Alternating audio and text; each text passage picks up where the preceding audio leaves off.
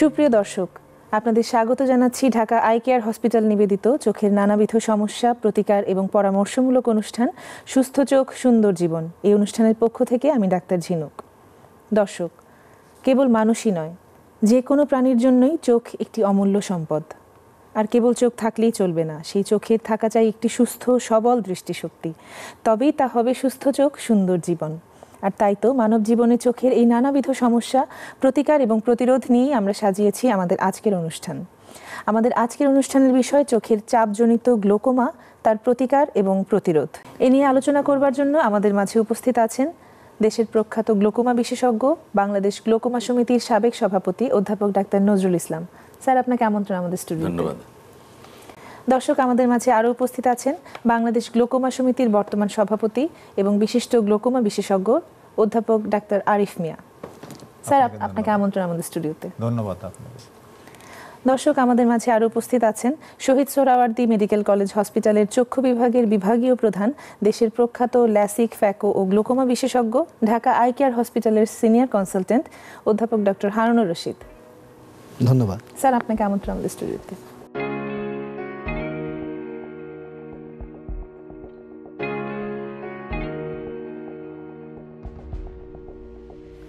আমাদের আজকের আলোচনার যে বিষয় গ্লোকোমা বা চোখের চাপজনিত একটি রোগ, এ নিয়ে আলোচনা করবার শুরুতেই অধ্যাপক নজরুল ইসলাম, আপনার কাছে আমার প্রশ্ন থাকবে যে চোখের এই আই বলের ভেতর একটা চাপ আছে। সাধারণ মানুষ আসলে চোখের চাপ বলতে কি বোঝায় এটা ভালো মতো বুঝতে পারে না। তো আপনার কাছে প্রথমেই আমার প্রশ্ন থাকবে যে চোখের চাপ বলতে আমরা কি বুঝি এবং তা স্বাভাবিক চাপটা আসলে কত? অনেক ধন্যবাদ। আমার মনে হয় ভালো হবে যদি আমি বলি রক্তের চাপ। ব্লাড প্রেশার তো সবাই আমরা জানি, তো শরীরের যখন রক্ত নালীর মধ্যে একটা চাপ থাকে এটা বলা হয় ব্লাড প্রেশার। ঠিক একইভাবে চোখের ভেতরে একটি ফ্লুইড আছে, অ্যাকুয়াস টিউমার বলে এটাকে। এই ফ্লুইডটা তৈরি হয় চোখের পাশ থেকে, এবং আপনি জানেন চোখের কর্নিয়া, লেন্স এবং ভিট্রিয়াস, এই তিনটি অংশে রক্তনালী সরবরাহ নেই যাতে করে আমরা দেখতে পাই। তো এদের পুষ্টি সাধন করে এই ফ্লুইডটা, এই অ্যাকুয়াস টিউমার। পুষ্টি সাধন করার পর চোখ থেকে আবার একটা কর্নার দিয়ে বা কোণ দিয়ে বেরিয়ে যায়। এই যে অ্যাকুয়াস টিউমার সার্কুলেশন, এই সার্কুলেশনের সাহায্যে আমাদের নর্মাল আইবলের স্ট্রাকচারগুলো সুস্থ থাকে, পুষ্টি পায়। এই চাপটা হলো স্বাভাবিক চোখের চাপ বা আই প্রেশার। আপনি দ্বিতীয় প্রশ্ন করেছেন কত স্বাভাবিক থাকে। নর্মাল প্রেশার 10 থেকে 20 মিলিমিটার মার্কারি, এটা চোখের চাপ নর্মালি থাকে আর কি। আমাদের এই চাপটা থাকলেই আসলে আমাদের চোখ ভালো সুস্থ চোখ থাকে। জি জি। ডক্টর হারুন, আপনার কাছে আমার প্রথম প্রশ্ন, এই যে গ্লোকোমা সারা বিশ্বব্যাপী আলোড়ন সৃষ্টিকারী একটি চোখের রোগ, এই গ্লোকোমা রোগটা সাধারণ মানুষ কিভাবে বুঝবে যে বা গ্লোকোমা বলতে আমরা কি বুঝি? দেখুন, গ্লোকোমা এমনই একটি চোখের মারাত্মক অসুখ যে অসুখে আমাদের চোখের পেছনের অপটিক স্নায়ু মারাত্মকভাবে ক্ষতিগ্রস্ত হয়, এবং যার সাথে প্রফেসর নজরুল যেটা বললেন যে চোখের চাপ, সেই চোখের চাপের একটা গভীর সম্পর্ক রয়েছে। চলুন আমি একটা ছবি দিয়ে দর্শকদেরকে বুঝিয়ে দিই।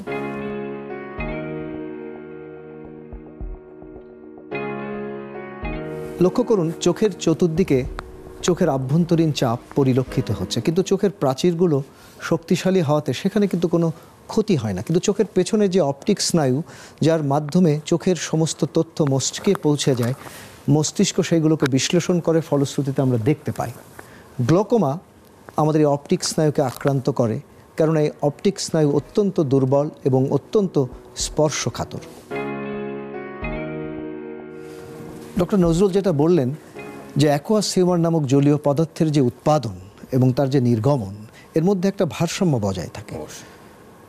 যদি কোনো কারণে ভারসাম্য নষ্ট হয়ে যায়, তখন চোখের এই আভ্যন্তরীণ চাপ বৃদ্ধি পায়, ফলশ্রুতিতে অপটিক স্নায়ু ক্ষতিগ্রস্ত হয় এবং আমাদের দৃষ্টিশক্তি ধীরে ধীরে কমতে থাকে। আমাদের যে দৃষ্টির পরিসীমা সংকুচিত হতে থাকে এবং এক পর্যায়ে অপটিক স্নায়ু শুকিয়ে যায়। সাধারণ মানুষ যেটাকে বলে রক শুকিয়ে যাওয়া, আমরা আমাদের ডাক্তারি পরিভাষায় বলে থাকি যে গ্লোকোমাটাস অপটিক অ্যাট্রফি।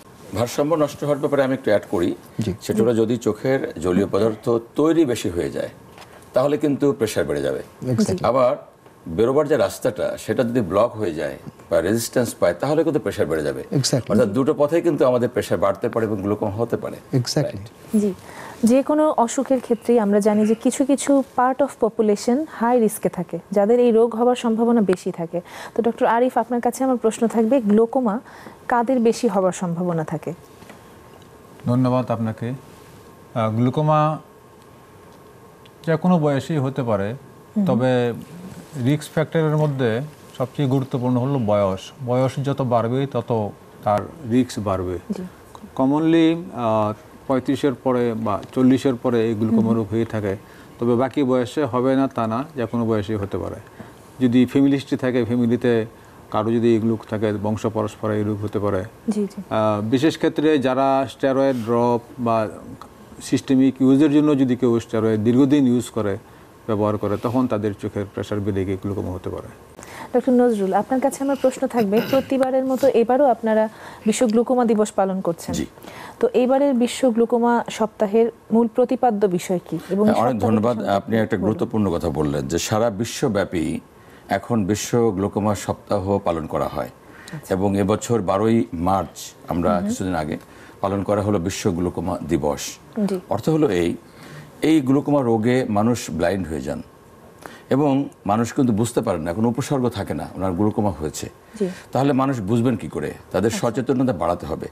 সেজন্য অনেক দেশে, বিশ্বের 84টি দেশে এখন গ্লুকোমা সোসাইটি রয়েছে। বাংলাদেশে রয়েছে বাংলাদেশ গ্লুকোমা সোসাইটি, ভারতে রয়েছে, পাকিস্তানে রয়েছে, আমেরিকাতে রয়েছে। তো সারা বিশ্বের সমস্ত সোসাইটি একত্র হয়ে একটি অ্যাসোসিয়েশন করা হয়েছে, যার নাম হলো ওয়ার্ল্ড গ্লুকোমা অ্যাসোসিয়েশন। আরেকটি অ্যাসোসিয়েশন আছে, তার নাম হলো world glaucoma patient association, glaucoma রোগীদের একটা অ্যাসোসিয়েশন। এই দুইটি অ্যাসোসিয়েশনের যৌথ উদ্যোগে এই বিশ্ব গ্লুকোমা সপ্তাহ প্রতি বছর মার্চ মাসে পালন করা হয়ে থাকে। এবং আমাদের উদ্দেশ্য একটি, এই বিভিন্ন টক শো, বিভিন্ন পত্রপত্রিকার মাধ্যমে লিখে আমরা মানুষকে জানাতে চাই যে আপনার গ্লুকোমা সম্পর্কে সচেতন হবেন এবং আর্লি ডায়াগনোসিস হয়ে চিকিৎসা নেবেন। জি, এবারে মূল প্রতিপাদ্য এবারে যেটা হয়েছে বিট ইনভিজিবল গ্লুকোমা, ইংরেজিতে, বাংলা আমরা বলছি উপসর্গহীন গ্লুকোমাকে প্রতিহত করুন। যে গ্লুকোমায় কোনো উপসর্গ নেই, আপনি বুঝতে পারছেন না, সেটাকে আপনি প্রতিহত করুন। কিভাবে করবেন সেটার জন্য আমরা অনেক সময় কথা বলছি যে আপনারা সচেতন হবেন এবং গ্লুকোমা সম্পর্কে, সুতরাং আপনি চিকিৎসা নিতে পারবেন এবং প্রতিহত করতে পারবেন। ডক্টর আরিফ, আপনি বাংলাদেশ গ্লুকোমা সমিতির বর্তমান সভাপতি, তো আপনার কাছে আমার প্রশ্ন থাকবে যে বিশ্ব গ্লুকোমা সপ্তাহ উপলক্ষে আপনারা কি কি পদক্ষেপ নিয়েছেন? ধন্যবাদ আপনাকে। বিশ্ব গ্লুকোমা সপ্তাহ উপলক্ষে সারা বিশ্বব্যাপী প্রচারণা হচ্ছে গ্লুকোমা রোগ সম্পর্কে জনসাধারণকে সচেতনতা করার জন্য। বাংলাদেশও তার ব্যতিক্রম নয়। বাংলাদেশে আমরা বিভিন্ন চক্ষু হাসপাতাল, চক্ষু ইনস্টিটিউট, সেগুলোতে যারা চক্ষু বিশেষজ্ঞ রয়েছেন ওনারা বিনামূল্যে গ্লুকোমা স্ক্রিনিং ক্যাম্প পরিচালনা করছেন। গত 12 তারিখে আমাদের মুস্তাফিজ আই রিসার্চ গ্লুকোমা সেন্টারে সেখানেও একটা অনুষ্ঠানের মাধ্যমে ফ্রি স্ক্রিনিং ক্যাম্প পরিচালনা হয়েছে।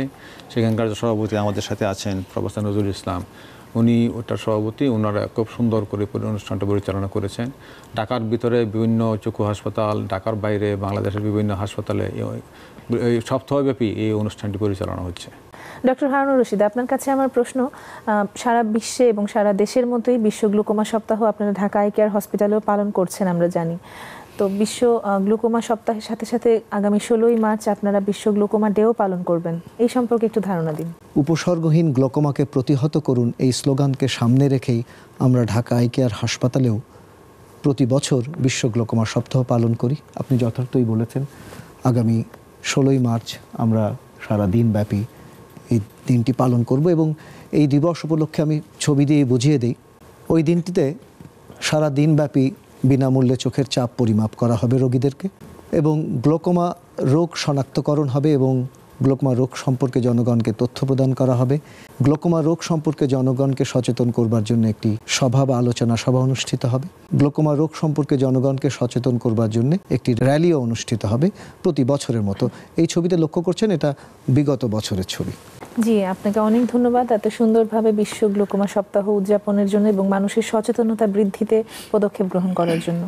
ডক্টর নজরুল, আপনার কাছে আমার প্রশ্ন থাকবে যে বিশ্ব পরিস্থিতি, গ্লুকোমা এবং বাংলাদেশের পরিসংখ্যান একটি তুলনামূলক আলোচনা করার জন্য। অনেক ধন্যবাদ। আমরা লেটেস্ট 2017 সালের যে পরিসংখ্যান, তাতে সারা বিশ্বে এখন 70 মিলিয়ন, প্রায় 7 কোটি লোক গ্লুকোমাতে আক্রান্ত রয়েছেন। আর বাংলাদেশে আমরা জানি আমরা 35 বছরের উপরে 2% বা 2 থেকে 2.8% লোকের গ্লুকোমা রয়েছে। সেই হিসাব করলে প্রায় 20 থেকে 25 লক্ষ লোক বাংলাদেশে গ্লুকোমা রোগে ভুগছেন, বাংলাদেশে গ্লুকোমাজনিত অন্ধত্বে ভুগছেন। এটা বাংলাদেশে।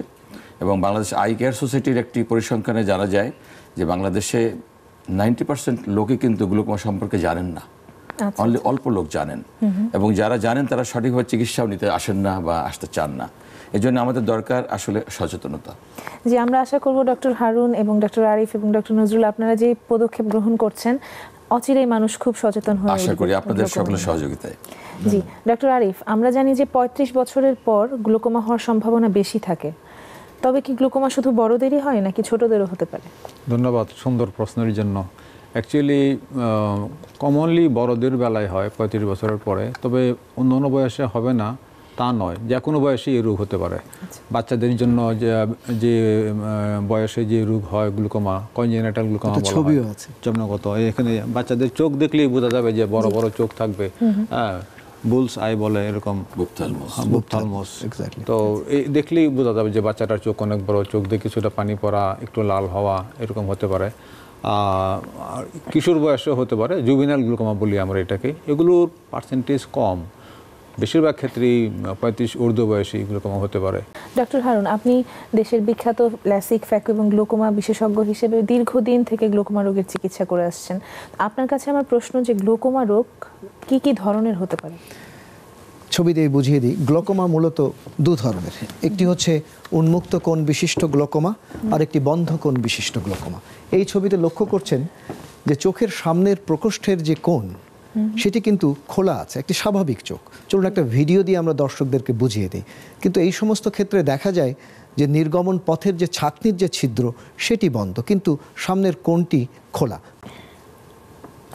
লক্ষ্য করুন, চোখের ভেতরে সিলিয়ারি বডি থেকে অ্যাকোয়াসিউমার জলীয় পদার্থ নিরবিচ্ছিন্নভাবে উৎপাদিত হয়ে প্রবাহিত সঞ্চালিত হচ্ছে, কিন্তু নির্গমন পথের যে ছাঁকনির ছিদ্রটি বন্ধ হয়ে গেছে। ফলশ্রুতিতে চোখের ভেতরের আভ্যন্তরীণ চাপ বৃদ্ধি পেয়েছে এবং চোখের পেছনে অপটিক স্নায়ু ক্ষতিগ্রস্ত হচ্ছে।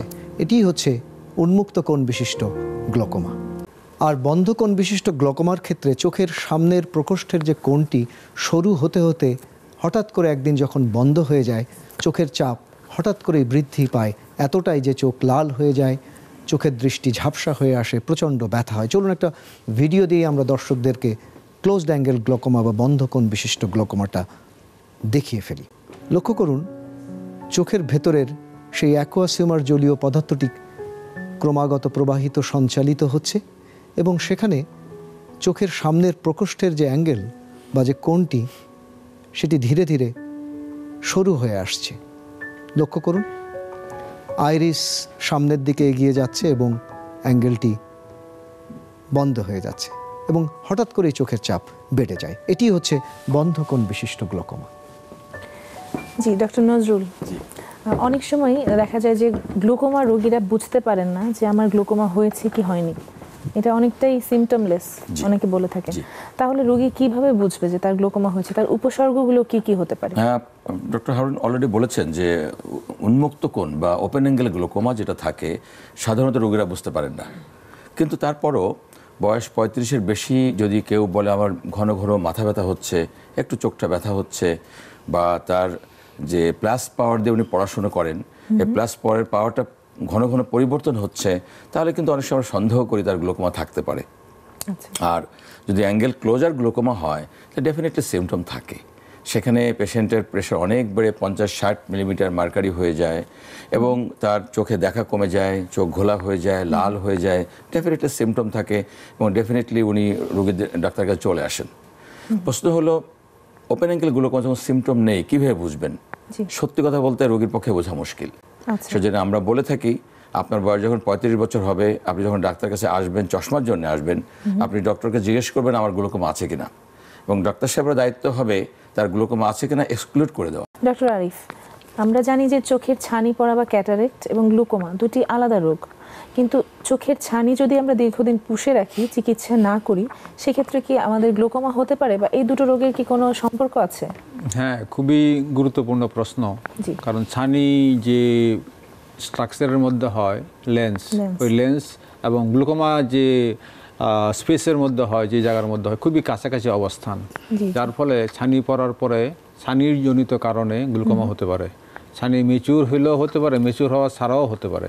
ওই ছানিটা যে মেকানিজমে হয় লেন্সের ভিতরে, লেন্সের ভিতরে আস্তে আস্তে পানি জমা পড়ে, ওই যেখানে ছবিতে দেখতে পারতেছেন লেন্সটা সাদা হয়ে যায়, ফুলে যায়, সামনের দিকে আইরিসকে একটু পুশ করলে অ্যাঙ্গেলটা আরো বন্ধ হয়ে যায়, বন্ধ হওয়ার ফলে চোখের প্রেসার বেড়ে যায় এবং দ্রুত চিকিৎসা না করলে সেই চোখটা ওই চোখ অন্ধ হয়ে যাবে। জি ডক্টর হারুন, আমরা শুনলাম ডক্টর আরিফের কাছ থেকে যে দ্রুত চিকিৎসা না করলে অন্ধত্ব বরণ করতে পারে রোগীরা, তো সেক্ষেত্রে রোগটা শনাক্ত করা অবশ্যই জরুরি এবং early detection is very important. তো আপনার কাছে আমার প্রশ্ন থাকবে যে গ্লুকোমা রোগ আমরা কিভাবে শনাক্ত করব? দেখুন, গ্লুকোমা রোগ প্রাথমিক পর্যায়ে শনাক্ত করা খুবই কঠিন বা সবচেয়ে জরুরি, কেননা গ্লুকোমাতে যে ক্ষতি হয় সেটা কখনো ফিরে আসে না। সবচেয়ে যেটা প্রয়োজন সেটা হলো সঠিক উপায়ে চোখের চাপ পরিমাপ করা। আমি ছবি দিয়ে বুঝিয়ে দেই। সঠিক উপায়ে চোখের চাপ পরিমাপ করবার জন্য অনেক ধরনের যন্ত্র রয়েছে, যেমন শিওটস টনোমেট্রি, অ্যাপ্লানেশন টনোমেট্রি, টনোপেন। এর পরের ছবিতে আমরা দেখব আজকাল স্ক্রিনিং করার জন্য আমরা নন কন্ট্যাক্ট টনোমেট্রি ব্যবহার করি, যার সাথে প্যাকিমেট্রিও রয়েছে। অর্থাৎ এখন বলা হচ্ছে যে চোখের চাপের সাথে কর্নিয়া কতটা পুরু তার একটা গভীর সম্পর্ক রয়েছে। এর পরের ছবিতে আমরা দেখব যে গ্লুকোমা মূলত অপটিক স্নায়ুর অসুখ। সেই অপটিক স্নায়ুকে ভালোভাবে দেখবার জন্যে আমরা সরাসরি অপথলমোস্কোপ যন্ত্রের মাধ্যমে অথবা স্লিট ল্যাম্প বায়োমাইক্রোস্কোপের মাধ্যমে সরাসরি পর্যবেক্ষণ করি। এর পরের ছবিতে দেখব এবং প্রয়োজনে আমরা চোখের অপটিক স্নায়ুর ছবি তুলে রাখি, যেটাকে আমরা বলি অপটিক ডিস্ক ইমেজিং। এর পরের ছবিতে আমরা দেখব, আমরা বলেছি যে গ্লুকোমাতে দৃষ্টির পরিসীমা সংকুচিত হয়ে যায়, সেটি বোঝবার জন্যে আমরা দৃষ্টির পরিসীমা বিশ্লেষণ করি হামফ্রে ভিজুয়াল ফিল্ড অ্যানালাইসিসের মাধ্যমে। এর পরের ছবিতে আমরা দেখব গ্লুকোমা মূলত অপটিক স্নায়ুকে যেহেতু আক্রান্ত করে, প্রাথমিক পর্যায়ে বোঝবার জন্য আমরা এখন light base technology optical coherence tomography আমরা ব্যবহার করি। ছবিতে লক্ষ্য করুন, বাম দিকে একটি স্বাভাবিক অপটিক স্নায়ুর ছবি এবং ডান দিকে লক্ষ্য করুন গ্লুকোমাতে আক্রান্ত অপটিক স্নায়ুর ছবি। এর পরের ছবিতে আমরা দেখব, আমরা বলেছি যে বন্ধকোণ বিশিষ্ট গ্লুকোমার ক্ষেত্রে চোখের সামনের প্রকোষ্ঠের যে অ্যাঙ্গেলটি সরু হতে থাকে সেটা সরাসরি আমরা পর্যবেক্ষণ করতে পারি গনিওস্কোপির মাধ্যমে। এর পরের ছবিতে আমরা দেখব এখন আমরা প্রযুক্তিও ব্যবহার করতে পারি, যেমন অপটিক্যাল কোহেরেন্স টোমোগ্রাফি। যেমন লক্ষ্য করুন ছবিতে, উপরের ছবিতে যে সামনের প্রকোষ্ঠের যে কোণটি সেটি খোলা রয়েছে, কিন্তু নিচের ছবিতে লক্ষ্য করুন সেই কোণটি সরু হয়ে গেছে। এই ছবিতে আমরা দেখছি যে আল্ট্রাসাউন্ড বায়োমাইক্রোস্কোপি বা ইউবিএম, এই প্রযুক্তির মাধ্যমেও আমরা উন্মুক্ত কোণ বিশিষ্ট গ্লুকোমা এবং বন্ধ কোণ বিশিষ্ট গ্লুকোমার পার্থক্য নির্ধারণ করতে পারি। আমরা এই বিষয়ে আরও আলোচনা শুনবো আপনাদের সবার কাছ থেকে, তবে একটা বিরতির পর এসে। নিশ্চয়। প্রিয় দর্শক, আপনারা দেখছেন ঢাকা আই কেয়ার হসপিটাল নিবেদিত সুস্থ চোখ সুন্দর জীবন অনুষ্ঠানটি। ফিরছি একটা ছোট্ট বিরতির পর। আশা করি বিরতির পর এসে আপনাদের সঙ্গেই পাবো।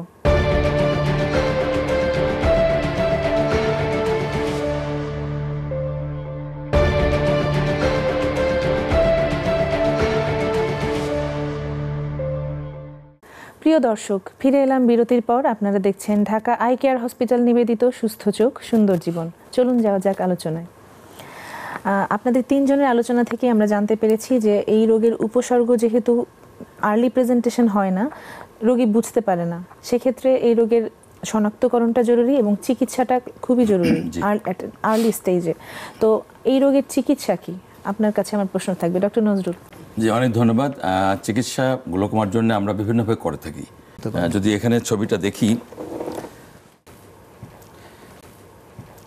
আমরা এখানে দেখতে পাচ্ছি অনেকগুলো চোখের ফোঁটা ওষুধ। এই ফোঁটা ওষুধই আসলে গ্লুকোমার চিকিৎসার মূল শক্তি। কারণ আমরা জানি চিকিৎসা তিনভাবে করা হয়ে থাকে। একটি হলো এই ধরনের ফোঁটা ওষুধ দিয়ে, আরেকটি হলো লেজার, আরেকটি হলো সার্জারি বা শল্য চিকিৎসা। এই ফোঁটা ওষুধের অনেক রকম ভ্যারাইটিস আছে, বিভিন্ন গ্রুপ রয়েছে। আমরা যখন একজন পেশেন্ট আমার কাছে আসেন, আসলে সব ওষুধ আমরা দিয়ে দেই না। আমরা কি করি, আমরা একটা ওষুধ শুরু করি এবং দেখি, অবজার্ভ করি যে তার প্রেশারটা কমছে কিনা। যদি এটা কমে তার টার্গেট প্রেশার বা ঠিক প্রেশারে চলে আসছে, আমরা একটা ওষুধ দিয়ে কিন্তু তাকে চিকিৎসা করি। যদি দেখি যে হচ্ছে না, তখন আমরা 2টি ওষুধ দেই, প্রয়োজন হলে 3টি ওষুধ দেই, প্রয়োজন হলে 4টি ওষুধ দেই। কিন্তু কিছু কিছু পেশেন্ট রয়েছে যাদের কিন্তু এই ওষুধে কাজ হচ্ছে না, তখন তাদের লেজার করতে হয়। দেখুন এখানে ছবিতে দেখছি একটা লেজার পেরিফেরাল আইডিওটমি। অ্যাঙ্গেল বন্ধ গ্লুকোমা যদি থাকে, তাহলে লেজারটা করা হলে তার অ্যাঙ্গেলটা খুলে যায় কিছুটা, এবং তিনি তখন তো প্রেশারটা কিছু কমে আসবে। যদি এমনও হতে পারে যে অ্যাঙ্গেল ওপেন গ্লুকোমা যদি হয়, তাহলে আমরা গ্লুকোমার অ্যাঙ্গেলটা ওপেন থাকে, সেখানে আমরা লেজার দিয়ে চোখের প্রেশারটা কমাতে পারি। আমরা পরবর্তী ছবিতে যাই। এটা অত্যন্ত গুরুত্বপূর্ণ একটি ছবি আমি বলবো এই জন্যে যে ট্রাবিকুলেক্টমি হলো গ্লুকোমার সবচেয়ে ভালো আধুনিক একটি সার্জারি। কি করা হয় এখানে?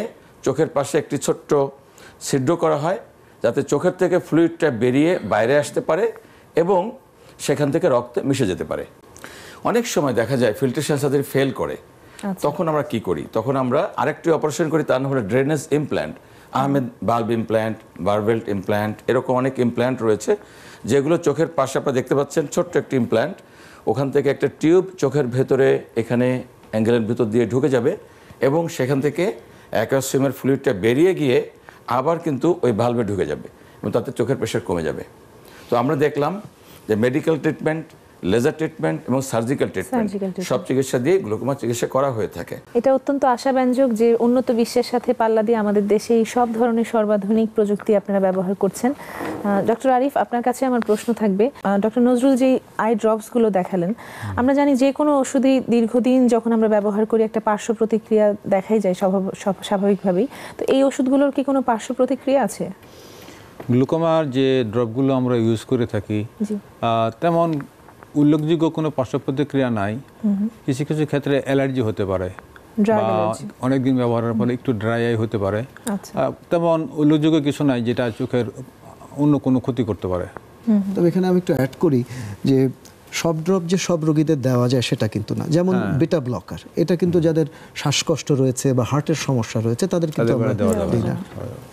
সিমিলারলি আমি কিছুদিন আগে একটি কনফারেন্সে কথা বলে আসলাম যে গর্ভবতী মায়েদের গ্লুকোম হলে কিভাবে চিকিৎসা করতে হবে। এটা বিশেষ ধরনের চিকিৎসা, কারণ তাদের কোনো ওষুধই দেওয়া যায় না, তাদের বিভিন্ন ওষুধের বিভিন্ন প্রবলেম হয়।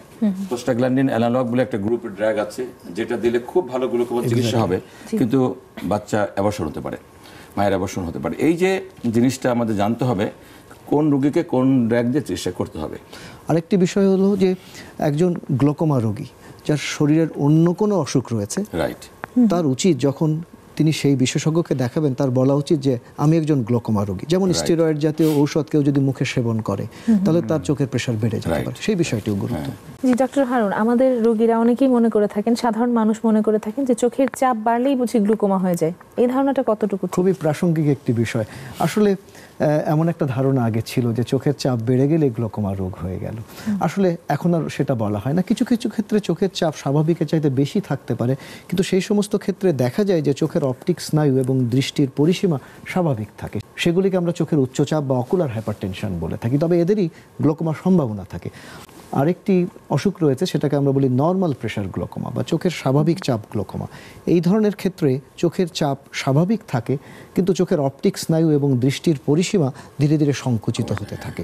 সুতরাং চোখের চাপ বাড়লেই যে গ্লুকোমা হবে এটা যেমন সঠিক নয়, আবার চোখের চাপ স্বাভাবিক থাকলেও যে গ্লুকোমা থাকবে না তাও নয়।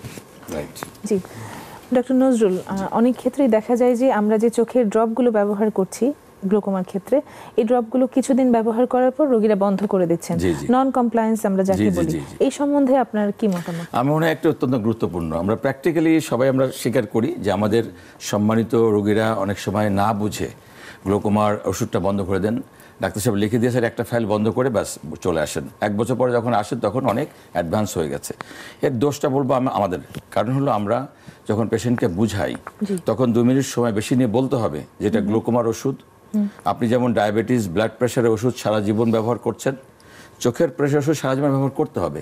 আচ্ছা, আমরা বলে থাকি যে আপনি একবেলা খাবেন না, ঠিক আছে, কিন্তু একবেলা ওষুধ দেওয়া বন্ধ করবেন না, এবং আপনার একটা ওষুধ থাকতে আরেকটা ওষুধ কিনে রাখবেন, এটা বলে থাকি। তো যদি কোনো পেশেন্ট করে থাকে সেই দোষটা আমাদেরও নিতে হবে যে তাদের হয়তো বোঝানো হচ্ছে না, কাউন্সেলিং হচ্ছে না। তো আমি বলবো আপনাদের মাধ্যমে আজকে যারা গ্লুকোমা পেশেন্ট যারা, এটা সারা জীবনের রোগ, সারা জীবন ওষুধ ব্যবহার করতে হবে। আমি কিন্তু আমার রোগীদের সবসময় বলি যে আপনি খাওয়া খেতেও ভুলে গেলেও চোখে ড্রপ দেওয়া, আমি সেটাই বললাম। তবে আরেকটি বিষয় যেটা নন কমপ্লায়েন্সের যে ইস্যু এসছে সেটার সাথে কিন্তু ইকোনমিক্যাল একটা ব্যাপার আছে। দেখা যায় যে অগ্রসরমান অবস্থাতে যেহেতু 3-4টে ড্রপ দিতে হয়, অনেক সময় তারা শুরু করেন কিন্তু দেখা গেল শেষের দিকে শেষে মাত্র 1টি ড্রপ চালিয়ে যাচ্ছে, ফলে তার চোখের চাপ যতটা নিয়ন্ত্রণে থাকা দরকার সেটা কিন্তু থাকছে না, ফলে গ্লুকোমা এগিয়ে। এই বিষয়ে আমি আপনার সাথে একমত। জি ডক্টর আরিফ, গ্লুকোমা রোগীদের আরো অন্য ধরনের কোমরবিডিটিস থাকতে পারে, লাইক হার্ট ডিজিজ, ডায়াবেটিস। তো তাদের ক্ষেত্রে আমরা অনেক সময় ওদের লাইফস্টাইল মডিফিকেশনের কথা বলে থাকি যে আপনি ব্যায়াম করবেন, হাঁটাহাঁটি করবেন। তো অনেকেরই ধারণা যে ব্যায়াম করলে চোখের প্রেশারও বেড়ে যায় গ্লুকোমা রোগীদের। এই ধারণাটা কতটুকু সঠিক? খুবই সুন্দর প্রশ্ন। ব্যায়াম আমরা অনেকেই করে থাকি আমাদের শারীরিক বিভিন্ন সুস্থ থাকার জন্য। তো সাধারণত ব্যায়াম করলে হার্ট রেট বাড়ে, তখন আইওপি চোখের প্রেশার একটু বাড়ে। কিন্তু যেসব ব্যায়ামের মধ্যে মাথা নিচে দিয়ে পা উপরে দিয়ে ব্যায়াম করা হয়, ওগুলোতে যোগ ব্যায়াম, ওগুলোতে চোখের প্রেশার বেশি বৃদ্ধি হওয়ার সম্ভাবনা থাকে। জি, তার মানে মাথা নিচে দিয়ে পা উপরে দিয়ে দীর্ঘ সময় যদি থাকে তাহলে অনেক সময় চোখের অপটিক নার্ভে ক্ষতি হতে পারে। ডক্টর হারুন, এই যে আমরা চোখের ড্রপ ব্যবহারের কথা বলছি গ্লুকোমাতে, তো আমাদের রোগীরা অনেকেই জানেন না কি নিয়মে কিভাবে এগুলো ব্যবহার করতে হবে, এই সম্পর্কে কিছু বলুন। নিশ্চয়ই। প্রথমত ড্রপ দেওয়ার আগে খেয়াল রাখতে হবে আমার হাতের আঙুলটা যেন ড্রপের মাথাটা স্পর্শ না করে, তাহলে হাতের ময়লা ড্রপে ঢুকে উল্টো চোখে ইনফেকশন হতে হবে। এবং সবসময় চোখের ড্রপ দিতে হবে 1 ফোঁটা, কারণ চোখের ক্যাপাসিটি 1 ফোঁটা। 2 ফোঁটা দিলে গড়িয়ে পড়ে, নষ্ট, এক্সট্রা কোনো লাভ নেই। এবং ড্রপ দেওয়ার পরে 2 থেকে 3 মিনিট চোখ হালকা বন্ধ রাখতে হয়। লক্ষ্য করুন ছবিতে আঙুল দিয়ে চোখের কোণাটা বন্ধ রাখা হয়েছে। এর ফলে এই ওষুধটা নেত্রনালীর রাস্তা দিয়ে সহজে গলায় বা মুখে গহ্বরে যেতে পারছে না।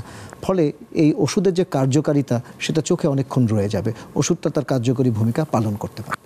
এই যে আপনি বললেন যে অক্লুশন করলো এখানে, তাতে ওষুধটা নাক দিয়ে যেতে পারছে না বলে সিস্টেমিক অ্যাবজর্পশনটা কম হবে। এক্স্যাক্টলি, ফর সাইড ইফেক্ট, তার সাইড ইফেক্টগুলো কম হবে। Very important. চমৎকার বলেছেন। জি, ডক্টর নজরুলের কাছে আমার প্রশ্ন, অনেকেই মনে করে থাকেন যে যেহেতু চোখের চাপ বৃদ্ধি পেলে গ্লুকোমা হচ্ছে, সেহেতু আমি অতিরিক্ত পানি পান করলে গ্লুকোমা বেড়ে যাবে, এই ধারণাটা কি ঠিক? কিছুটা ঠিক। এটা অ্যাকচুয়ালি যদি আপনি ঘন ঘন অল্প অল্প করে বাড়বে না, কিন্তু একসঙ্গে এক সিটিংয়ে যদি আপনি 1 লিটার পানি খেয়ে ফেলেন, তাহলে এই পানিটাতে অ্যাবজর্ব হবে এবং সেখানে চোখের ভিতরে কিন্তু পানিটা যাচ্ছে এবং সেক্ষেত্রে সিক্রেশনটা বেড়ে যাবে। আমরা বলেছি প্রথম দিকে চোখের অ্যাকুয়াস টিউমার যদি সিক্রেশনটা বেড়ে যায় অথবা আউটফ্লোটা কমে যায় তাহলে প্রেশার বেড়ে যাবে। তো ওই ফর্মুলা অনুযায়ী কেউ যদি একসঙ্গে অনেকখানি পানি খান তাহলে হতে পারে। সাধারণত রমজান মাসে বোধহয় অনেকেই সেহরির সময় আমরা অনেক সময় এটা করি যে সেহরির সময় অনেক পানি খেয়ে থাকি, এটা কিন্তু অনেক গ্লুকোমা হতে পারে। যাদের গ্লুকোমার সম্ভাবনা নেই, পানি খেলে তাদের হয়তো 6 থেকে 7 মিলিমিটার মার্কারি বাড়তে পারে, কিন্তু যাদের গ্লুকোমা তাদের 8 মিলিমিটার, মোর দ্যান 8। আমরা একটা টেস্ট করি, ওয়াটার ড্রিঙ্কিং টেস্ট বলা হয়। তো এটা এই ধরনেরই আসলে অনেক পানি খেয়ে টেস্ট করলে দেখতে হয় যে তার প্রেশার কতখানি বাড়ে। এটা এক ধরনের টেস্ট। স্যার, অত্যন্ত সুন্দর আলোচনা আমরা শুনছি, আরো অনেক শুনবো আপনাদের কাছ থেকে একটা বিরতির পর এসে। প্রিয় দর্শক, আপনারা দেখছেন ঢাকা আই কেয়ার হসপিটাল নিবেদিত সুস্থ চোখ সুন্দর জীবন। ফিরছি একটা ছোট্ট বিরতির পর, সঙ্গেই থাকুন।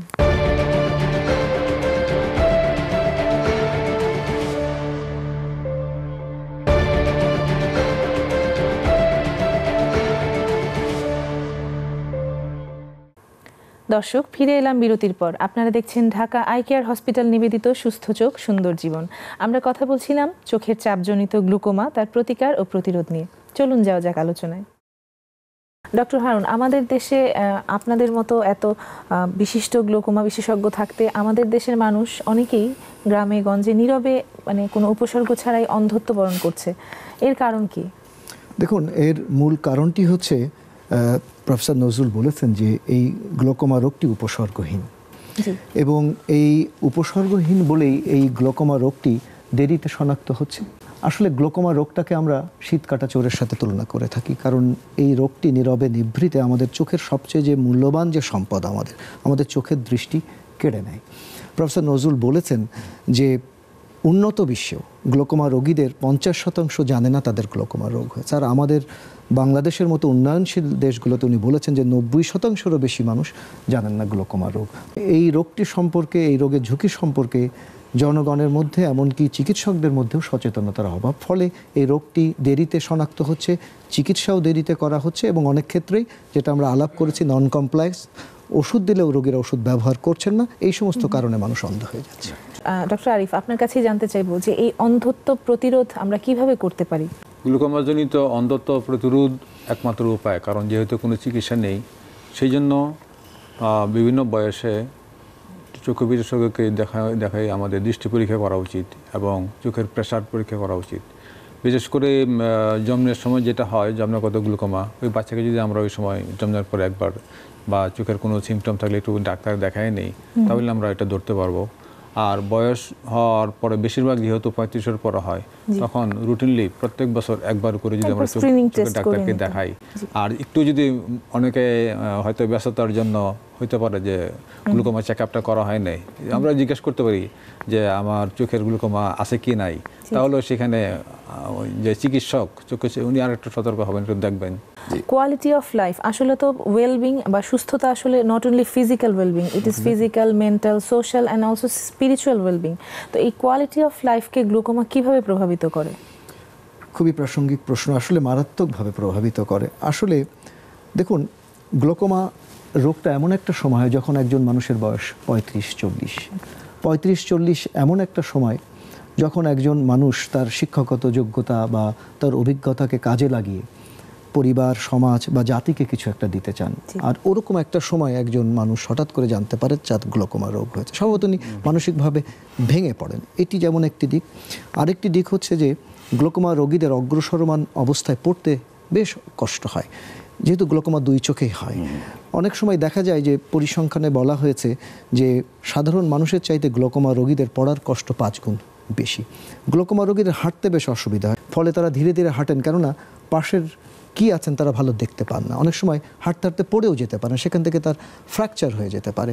অনেক সময় যারা গাড়ি চালান, বিশেষ করে বিদেশে ড্রাইভার পাওয়া যায়, এমনকি বাংলাদেশেও যারা ড্রাইভার যারা গ্লোকোমা রোগে আক্রান্ত, কারণ গ্লোকোমাতে যেহেতু আমাদের পার্শ্ব দৃষ্টি থাকে না, পাশের গাড়িটা দেখা যায় না, ফলে সড়ক দুর্ঘটনার ঝুঁকিও বেড়ে যায়। আরেকটি বিষয় হলো প্রফেসর নজরুল যেটা বলেছেন যে অগ্রসরমান অবস্থায় একজন গ্লোকোমা রোগী মানুষের চেহারা পর্যন্ত চিনতে পারে না, ফলে তার নিকট আত্মীয়, তার পিতামাতা, সন্তান, নাতি নাতনি, তাদের চেহারা দেখবার যে সৌভাগ্য সেখান থেকে বঞ্চিত হয়।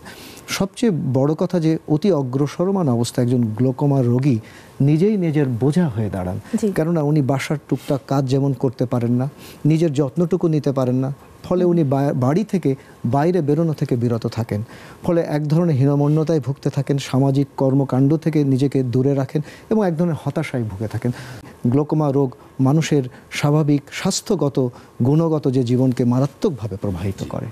জি ডক্টর নজরুল, এই প্রশ্নটাই করতে চাচ্ছি যে একজন মানুষ যখন জানতে পারে যে হঠাৎ করে আমার গ্লুকোমা ধরা পড়েছে, তার ক্ষেত্রে এটা একটা বিশাল সাইকোলজিক্যাল একটা মনস্তাত্ত্বিক বোঝা। এটা সম্পর্কে আপনার কাছে জানতে চাই। মানে ডক্টর হারুন অলরেডি বলেছেন যে যখন একটা উনি জানতে পারেন গ্লুকোমা হয়েছে, উনি অনেক ভেঙে পড়েন। এবং আমি দেখেছি অনেকে আমার সামনে কান্নাকাটি শুরু করে দেন, আমার গ্লুকোমা হয়ে গেছে, কি হলো? হয়তো উনি জানেনই না জিনিসটা, কিন্তু এটুকুনি জানেন যে গ্লুকোমা একটা মারাত্মক চোখের অসুখ, এটুকুনি জানেন। তো তখন আসলে আমাদের দায়িত্ব হলো তাকে বোঝানো।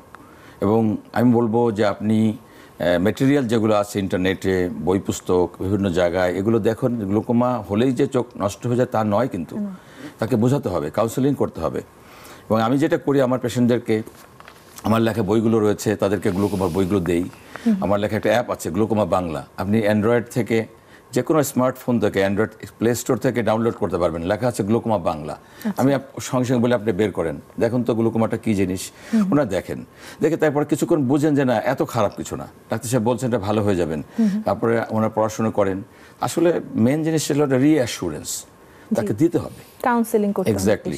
যদি এমন হয় যে উনি একদম শেষ পর্যায়ে আমার কাছে আসছেন, তখন তাকে বলতে হবে যে আপনার রিহ্যাবিলিটেশন জন্য আমরা এই করব, কিন্তু আপনার আত্মীয় স্বজনের ছেলেমেয়ের জন্য আমাদের কিন্তু পরীক্ষাগুলো করতে হবে, তারা যেন আপনার মতো এরকম খারাপ না হয়ে যায় সেভাবে আমরা ব্যবস্থা নিব, এটা আমাদের বলতে হবে।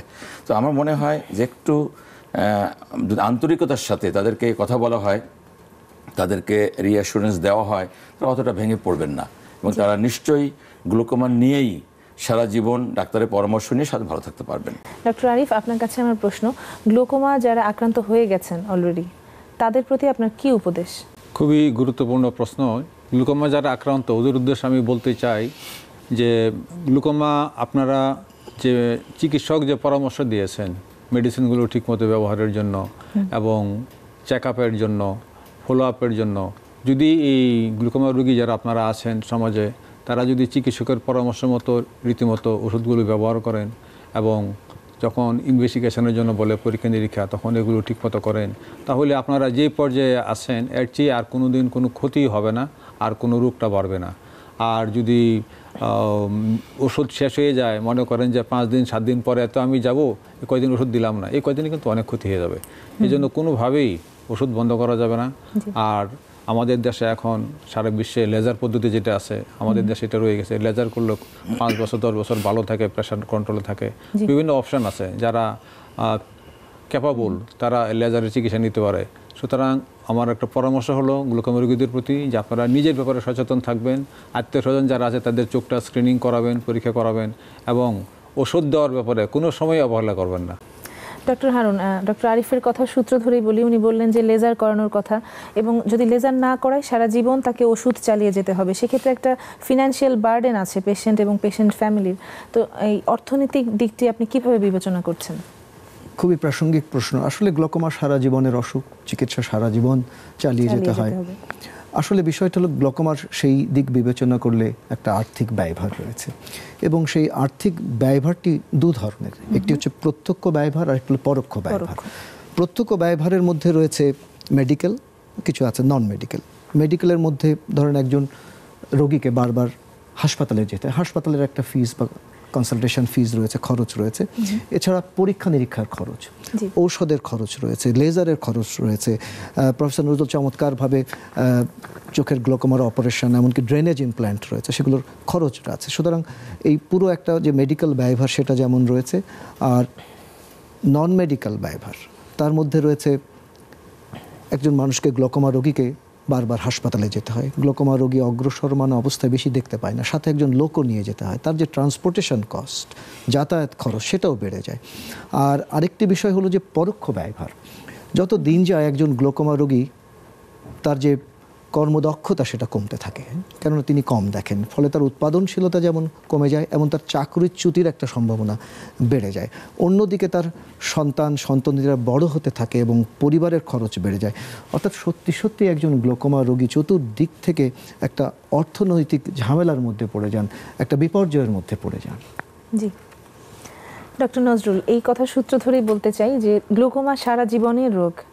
একবার গ্লুকোমা হয়ে গেলে সেই গ্লুকোমার সাথেই তাকে সারা জীবন বসবাস করতে হবে। এই বিষয়টি আপনি কিভাবে মূল্যায়ন করছেন? আমরা তো অলরেডি আলোচনা করেছি যে গ্লুকোমা সারা জীবনের রোগ, এবং গ্লুকোমা নিয়ে ভয় পাওয়ার কিছু নেই। একটা আপনাকে সাহস করে আগে এগোতে হবে, এবং আপনাকে ডাক্তার সাহেব যেভাবে আপনাকে চিকিৎসা দিয়েছেন, যদি উনি ওষুধ দেন, ওষুধ, লেজার বা অপারেশন করে চালিয়ে যেতে হবে। তো আমি গত 25 বছর যাবৎ গ্লুকোমা চিকিৎসা করি। আমি দেখেছি যে 5 থেকে 10 বছর যদি ড্রপ দিয়ে চিকিৎসা করা হয়, তাহলে চোখের অনেক ইনফ্লামেশন হয়ে যায়। সেজন্য 10 বছর পরে সার্জিক্যাল ট্রিটমেন্টে চলে যাওয়া ভালো। আচ্ছা। এবং তাতে করে আমাদের দেশে আমরা যে সার্জারি করি, ফিল্ট্রেশন সার্জারি, তাতে 80% সার্জারি সাকসেস রেট। আমি 100 জন সার্জারি করলে 80 জনই কিন্তু ভালো হয়ে যাচ্ছেন। যে 20 জন ভালো হচ্ছেন না, তাদেরও জন্য হয়তো 4টি ওষুধ লাগতো, এখন ওরা 1টি ওষুধে গ্লুকোমাটা কন্ট্রোলে থাকে। সুতরাং সার্জারি নিয়ে অনেকে ভয় পান, কিন্তু আমি বলবো একজন এক্সপেরিয়েন্সড সার্জনের কাছে উনি সার্জারি করবেন এবং অনেক দ্রুত ভালো হবেন। আচ্ছা। আমি একজন পেশেন্টকে চিনি, উনি 10 বছর যাবত ওষুধ দিচ্ছিলেন, এত অসুবিধা হচ্ছিল, তার চোখ লাল হয়ে যায়, উনি সহ্য করতে পারছিলেন না। তো উনি আমার কাছে আসলেন, আমি বললাম আপনাকে সার্জারি করবো। সার্জারি করলাম এক চোখে, শি ওয়াজ সো হ্যাপি, বলে আমি আরেক চোখে করে দেন। 7 দিন পর আরেক চোখ করে দিলাম। অর্থাৎ এই অফারটা দিতে হবে এবং মানুষকে বলতে হবে, তাহলে দেখবেন যে সার্জারি কিন্তু সবচেয়ে ভালো পার্মানেন্ট একটা ট্রিটমেন্ট গ্লুকোমার জন্য। আপনার সারা জীবন আপনার গ্লুকোমা ভালো হয়ে গেল, এটা ভালো একটা সাইড। তাই আমি মনে করি যে কোনো ব্যাপারে স্ট্রিক্ট না থেকে ডক্টর সাহেব যেভাবে ওনাকে পরামর্শ দেন সেভাবে চিকিৎসা করলে নিশ্চয়ই উনি ভালো থাকতে পারবেন। ধন্যবাদ। জি, আমরা অনেক কিছু জানলাম গ্লুকোমা সম্বন্ধে। আপনাদের 3 জনকে অনেক ধন্যবাদ আপনাদের মূল্যবান সময় থেকে কিছু সময় আমাদের দেবার জন্য। আপনাকেও ধন্যবাদ, এসএ টেলিভিশনের দর্শক এবং এসএ টেলিভিশনকেও ধন্যবাদ। গ্লুকোমা রোগের মতো এরকম জনগুরুত্বপূর্ণ একটি অসুখ নিয়ে জনগণকে সচেতন করবার যে প্রয়াস নিয়েছেন, এই জন্য এসএ টেলিভিশন কর্তৃপক্ষকে ধন্যবাদ। প্রিয় দর্শক, কবি বলেছেন চোখ মনের আয়না, আর এই মনের আয়নায় যখন কোনো ধুলোবালি জমে আমাদের উচিত তৎক্ষণাৎ তা পরিষ্কার করে ফেলা, কারণ জমে থাকা কোনো কিছুই আমাদের জন্য মঙ্গলকর নয়। একসময় এই জমে থাকা ধুলোবালি, অপরিষ্কারাচ্ছন্ন জীবন আমাদের নানান ধরনের সমস্যা তৈরি করতে পারে। তেমনি চিকিৎসাবিহীন গ্লুকোমা একসময় অন্ধত্বের কারণ হতে পারে। তাই গ্লুকোমা রোগের চিকিৎসা যে কতটা জরুরি আমাদের আজকের আলোচনায় দর্শক কিছুটা হলেও বুঝতে পেরেছেন। দেখা হবে পরবর্তী পর্বে অন্য কোনো বিষয় নিয়ে। ততদিন পর্যন্ত সুস্থ থাকুন, আপনার মনের আয়নাকে সুস্থ রাখুন। আল্লাহ হাফেজ।